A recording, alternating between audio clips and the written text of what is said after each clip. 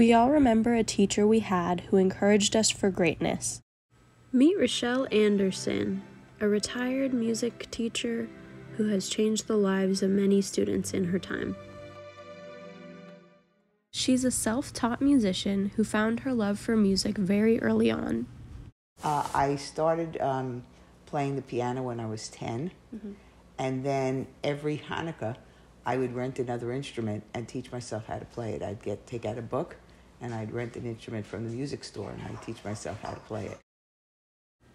She started off teaching in a poor neighborhood in Brooklyn, New York in 1995, where she was gifted her own music program by the principal of the school. These kids were very poor, and they used to come to me at 6:30 in the morning. We used to rehearse for 2 hours. So for Christmas, I gave a lot of them alarm clocks so that they could come to school because nobody was there to wake them up or give them breakfast.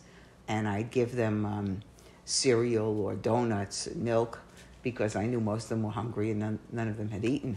She even had the honor of presenting awards to Cheetah Rivera, Mercedes Ellington, as well as many other renowned musicians at her Faces of Inspiration ceremony.